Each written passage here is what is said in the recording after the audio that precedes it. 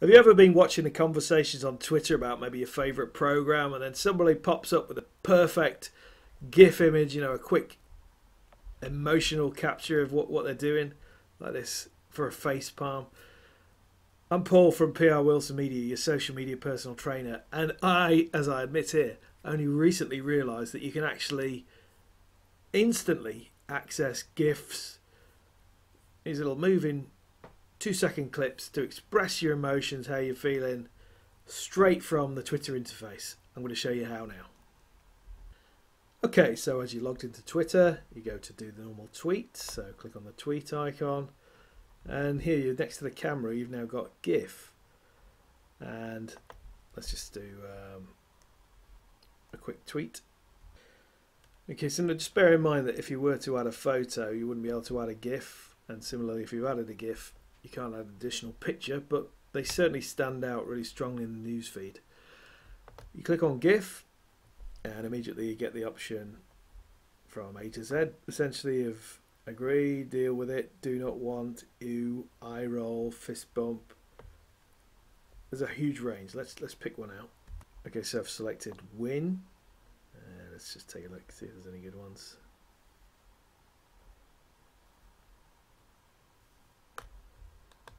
That'll do, thumbs up.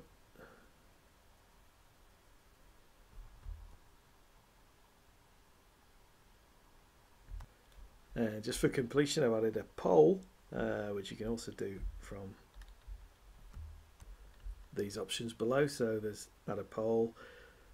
As I say, that's greyed out, so you can't add another picture. We've got the poll. We can even add emojis, the old classic. So you can search for the emojis, the smiley faces. And we're good to go. Let's just click tweet.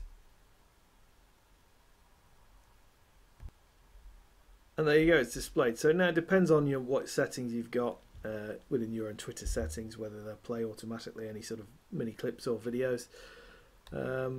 Obviously people can scroll up and down and scroll past them, but I think it's just something that will add an extra dimension. I wouldn't suggest it with every Twitter post you do, particularly a mixture of pictures, a mixture of actual live video would be great as well. But yeah, love to hear your comments in the YouTube below. Is this something that you want to use more of? Are there enough GIFs to choose from? What do you think? So I'm Paul from prwilsonmedia, your social media personal trainer. Take a look on the YouTube channel. If you search for free social media training on YouTube, number 2, not number 1 on the list, but number 2 in the list will be a list of 104 videos that I've produced on all the different social media topics, and I'll be creating more and more as we go forward over the next few months in 2017. So hopefully see you in one of these videos soon. Cheers, all the best, bye.